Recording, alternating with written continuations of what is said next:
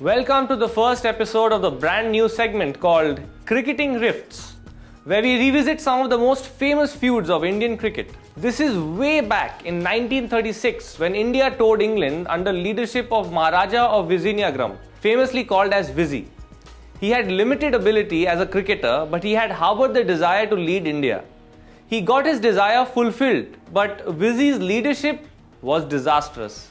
He was a passenger as a batsman and fielder, and he averaged only 8.25 in 3 test matches. Senior pro C.K. Naidu was understandably not very happy with what was going on. Vizzy had his own weird likes and dislikes. Mushtaq Ali was offered a gold watch to run out Vijay Merchant.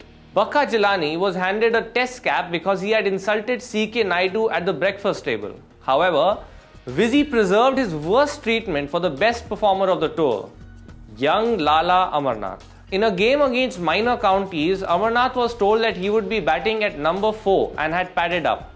But lesser known batsmen were sent before Amarnath. This treatment irked Amarnath and he threw down his pads and muttered loud and choice expletives in Punjabi. Soon after the match, Britton Jones produced a written statement signed by several players, testifying that Amarnath had misbehaved with the captain and informed him that he would be sent back to India. Senior players went to the captain and pleaded with him.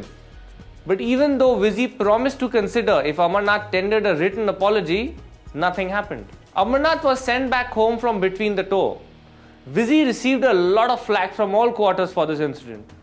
While Amarnath went on to become one of the Indian legends, Vizzy never ever played cricket after his disastrous performance in England.